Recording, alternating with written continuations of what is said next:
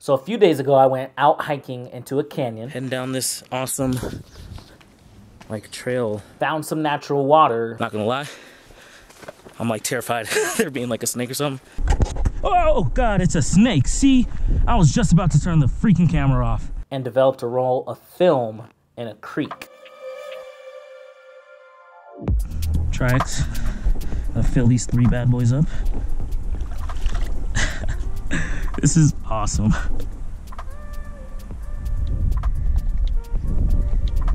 Photos came out great and the process worked nearly perfect. That is the coolest thing ever.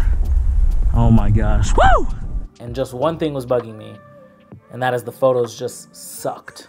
Like, completely sucked. And I literally could not like sleep. It was just bugging me how much these photos sucked. So the whole process of hiking down this trail, finding the perfect spot along like this running creek, and developing the film wasn't too much of a challenge.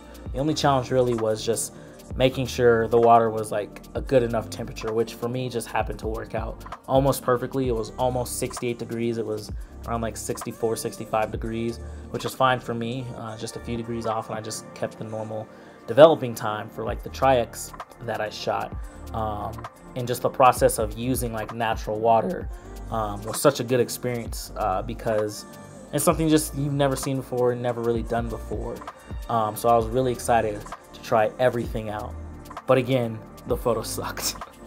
So at first, my whole mindset going into this was just that it was a test, didn't really care what the photos looked like, and was just gonna shoot whatever and just make sure the process like actually works and it's like doable, developing film outdoors in daylight in natural water, not like in a dark room in a sink in some bathroom or a lab or anything like that.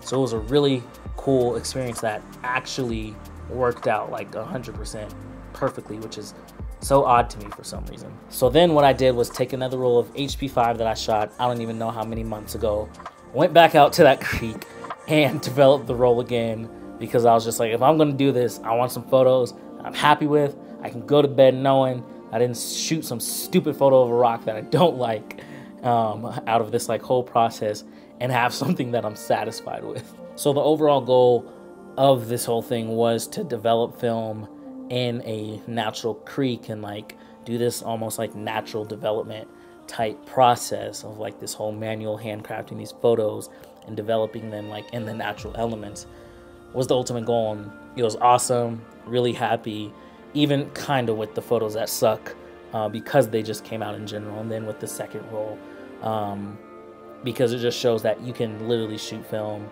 and develop it like absolutely anywhere. You don't have to have a darkroom, you don't have to have a lab, you don't have to have any of that, or a scanner if you even want, and just do the whole process naturally, handmade. I'm probably going to end up like enlarging one of these photos just for the sake of just like what the whole process kind of means in regards to like, you know, what was shot and just how everything went down. Again, overall, this was like a great process, and definitely gonna do it again, definitely gonna try it again. It's something I'm not just gonna do like, well, I guess 2 times and just like done.